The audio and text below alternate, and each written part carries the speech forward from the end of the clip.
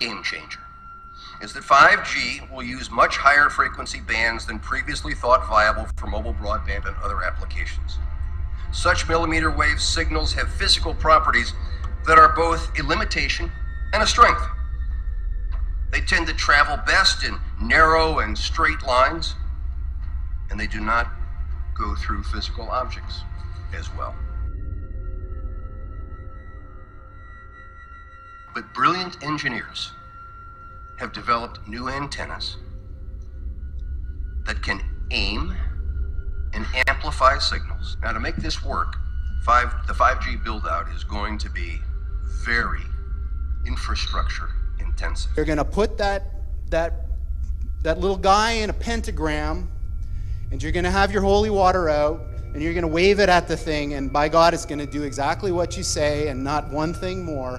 Requiring massive deployment of small cells. I'm confident that the actions will lead to a cornucopia of unanticipated, innovative uses. Basically, yes, there are these massively intelligent entities out there, but they're not good, they're not evil. They just don't give a shit about you even in the slightest. The same way that you don't care about an ant is the same way they're not going to care about you. And that's damn important. And these things that we're summoning into the world now are not demons, they're not evil, but they're more like the Lovecraftian great old ones. There are entities that are not necessarily going to be aligned with what we want. It means that U.S. companies will be the first out of the gate. And that is why 5G is a national priority.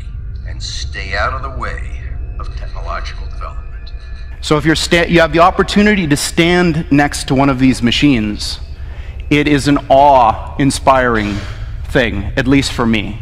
It feels like an altar to an alien god. Things that we're building are not going to be people. They might be really smart, they might be really good at all sorts of different things, but they're not going to be like us. They're going to be aliens. So if you have the opportunity to stand next to one of these machines, it is an awe-inspiring thing, at least for me. It feels like an altar to an alien god. So the one thing I can tell you is they're not going to be like us. So alien means, different. These things that we're building are not going to be people. They might be really smart, they might be really good at all sorts of different things, but they're not going to be like us. They're going to be aliens. Stay out of the way of technological development. But they're not good, they're not evil. They just don't give a shit about you even in the slightest. So if you have the opportunity to stand next to one of these machines, it is an awe-inspiring thing, at least for me. It feels like an altar to an alien god. Stay out of the way of technological development. Unlike some countries, we do not believe that we should spend the next couple of years studying what 5G should be or how it should operate. The future has a way of inventing itself. The same way that you don't care about an ant is the same way they're not going to care about you.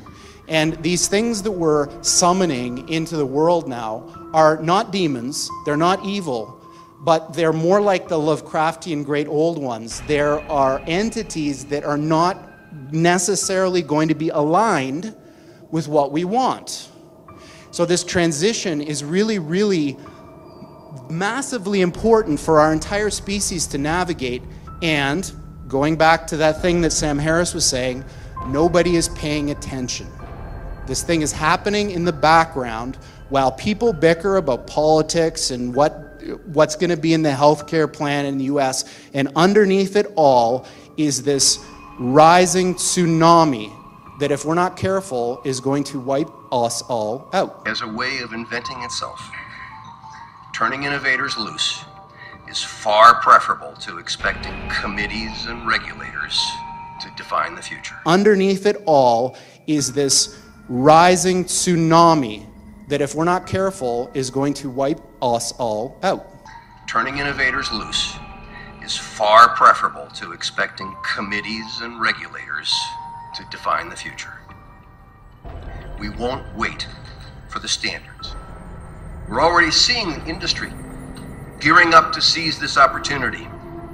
Verizon and AT&T tell us they'll begin deploying 5G trials in 2017, and the first commercial deployments they're talking about are expected in 2020.